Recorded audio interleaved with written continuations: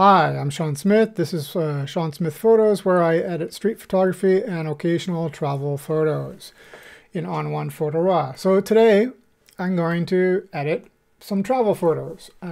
So these are a few shots that I took when me and my wife traveled into the United States back in October. We went to, Watkins Glen State Park, which was really nice.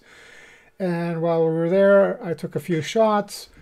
Two other shots that I took with my lens ball.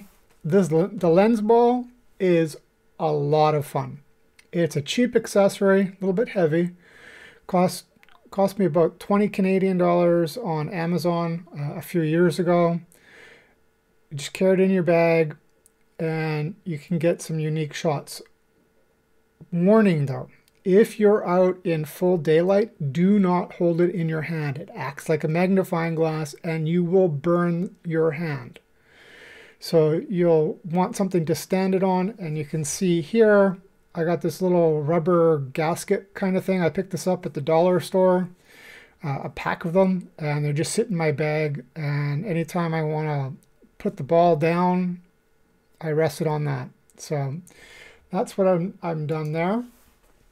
Before we get started, I'd like to say that if you are planning on buying On1 or one of the plugins or updating your software, check the show notes for a link and a discount code. Using the code saves you money and helps me out so that I can continue making videos like this. Let's get to it. All right, so I'm going to do a full edit. So let's check the camera profiles and see what they give us. So landscape, standard, portrait. Oh, portrait really makes it a little bit flat, but really lightens everything up. Vivid, neutral, camera portrait, camera standard, camera vivid. I think I'm going to go with On1 landscape. Since this is kind of a landscape, that makes sense, right? And then we'll hit AI match.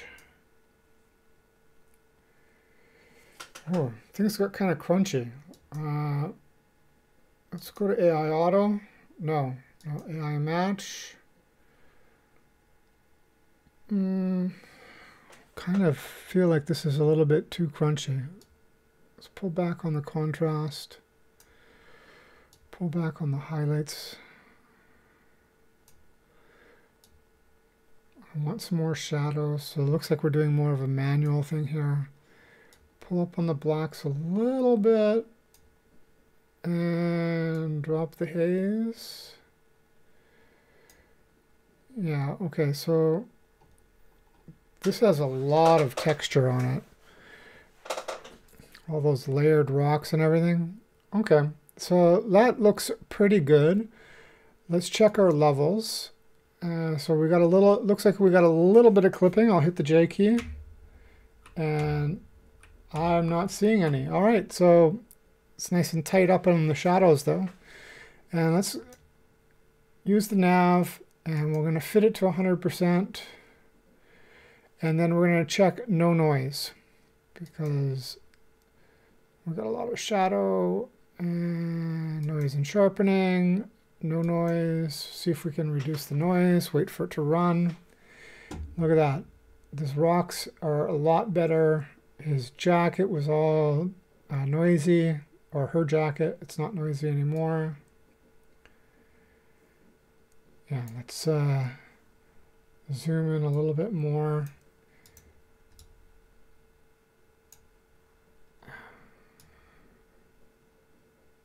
Yeah, much better. And let's check down here. Yeah, look at that. Let's reduce the micro sharpening just a little bit. That water should be a little smoother. I don't think that's such a big deal though, because once we fit, that's really tiny. Yeah. Okay, I'm gonna apply that. And here we go.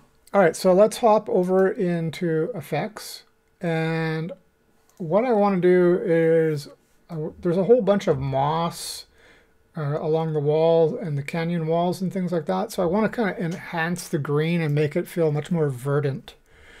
So let's grab a color enhancer. And we'll hit foliage. And that made a big difference right off the bat. I'm going to turn this off and on. And yeah, it's a much more green and forest-like. Oops. Let's go into the colors.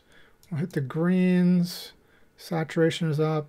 I'm going to darken this.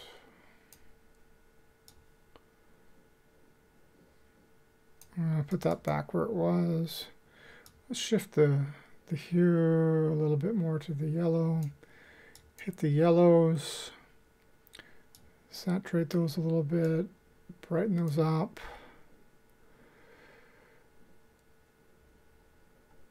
And let's overall up the vibrance.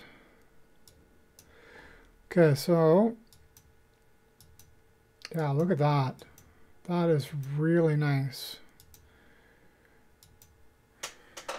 On, off, although I think up here, this is looking, the yellows are a little bit too bright. So I'm going to go back. I'm going to pull back on the saturation on the yellows and drop their brightness. And let's take a look at that again.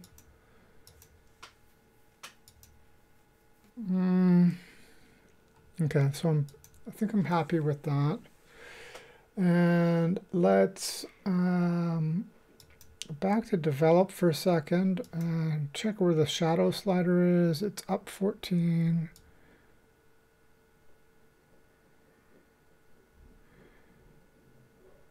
You know what I'm going to do? I'm going to drop the shadows just a little bit. And then I'm going to use a filter to bring up the shadows along here. So I want my global shadows to be kind of dark, and I'll lighten up the people here in an effect. So let's go to, so I have two options. I could just use a local adjustment and brush it in, or I can use a tone enhancer. I tend to lean towards using filters over local. I don't think there's an advantage either way. So let's try the tone enhancer. And start off with shadows lighter. We'll turn this on and off. And we can see the people are much easier to see. They're more noticeable. And I'm going to go into here, Mask AI, and people, apply, invert. Okay. And let's Control M to view the mask, and we'll get our brush, and we're going to paint in, and let's set the opacity to about 60. Nice big brush, and make sure that the feather is at 100, and you can control your brush size with the square bracket keys up and down, and then the feather shift square bracket key up and down. And I'm going to just draw nicely along here like this. Wait a second, let's make this a little bit bigger. Like that. And Control M, maybe one more time. And we can, yeah, so we've drawn a little bit of light here. I think this is looking okay. Now, up here, I've got some really soft light coming here. So I think what I want to do is add some sunbeams. And we'll probably want to add in a little bit of a sunshine filter. Oh, excuse me. And I see if I can just get that sunshine filter to fill up on this side of the image. So let's grab sunshine first, and we'll go with glow, and we'll get gradient, drop the gradient in here. Like this.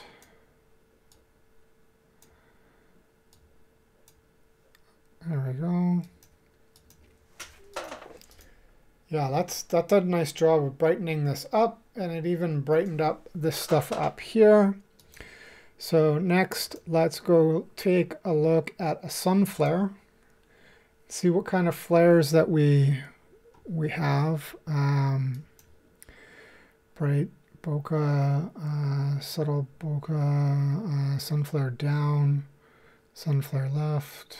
Yeah, actually we want the Sunflare down, and we're going to position it afterwards, but let's just choose a good one.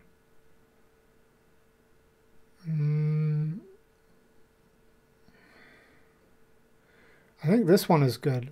This is number 8. Yeah, let's go with number 8. And I'm going to have to answer this. All right, so I forget where I was because I just got a phone call. We're jumping back in. Yes, it was the Sunflare. So I said, yes, I like this number 8. And it's got these nice little beams coming down. So what I want to do is move the Sunflare. And I can do that by clicking this little crosshair and then click and drag in the photo. So I'm going to do it like right about here. Now there's a whole bunch of stuff coming off on this side, and I don't really want it there, so I'll probably mask that out. And then we can increase the amount of sunshine. I'm going to just put that back to the default. I'm going to make this really warm, saturate it. And what's this? Let's see what the scale does for us. Nah. Okay, so what I'm going to do is I'm going to pull up the masking brush, and I'm just going to set my opacity back to 100, and we might undo and redo that afterwards. Oh, this is set to paint in, so let's paint out.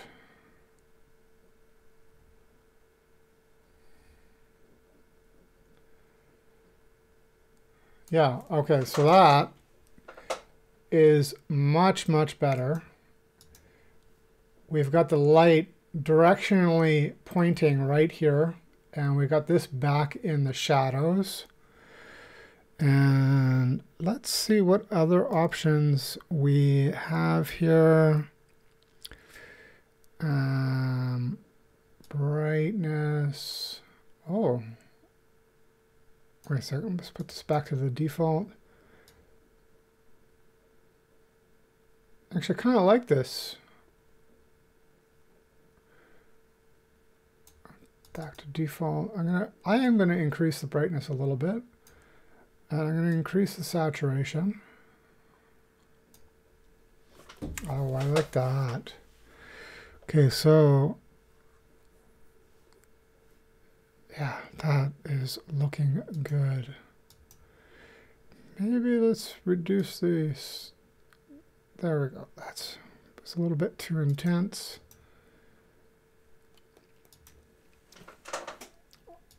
Wow, okay. Original. Yeah, okay, now we'll turn off this. Original. Yeah, I maybe drop that back just a little bit. Okay, there we go. I think this is looking really good, really good, really good, really good. I like it a lot. What else? Oh, what about some? Maybe we'll do some color grading. I'm not sure. So there's a couple of different options we could do here. We could grab a LUT, and let's take a look at the LUTs that are available. And so when you open up your LUTs, you've got 4 categories: black and white, color grading, color pop, and vintage. I'm going to go to color grading, and then I'm going to take a look. We've got a whole bunch of different options, so let's cycle through them and see what it does. Looks a little bit strong. We can always pull back on the opacity.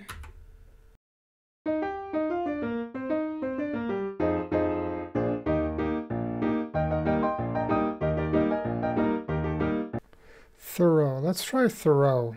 Okay, so thorough, and we'll turn this on and off. It's kind of subtle. We can see some shifting in the shadows over here. And then I'm going to go down and look at the options here, contrast and saturation.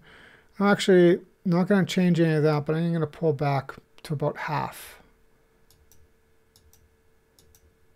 Yeah, maybe up a little bit more. All right, so that's really quick and dirty color grading. What we could alternatively do for color grading is I could turn this off, and I could pick the split tone, and I could be more specific about what I want here. So I've got some preset options. So it starts off with cool, oats, ocean, teal, warm, blue, yellow. I'm going to go with warm, and then here we can adjust things as we want. So that is ridiculous. We'll just put it back to the default, and we can change this hue so it's more of a yellow if I wanted it like that. And then I can go into the shadows, and maybe I'm not going to have any shift at all, or just a tiny bit in the shadows, just a little bit, maybe a little bit more blue. And we could shift the balance around. And I'm going to turn this on and off, and then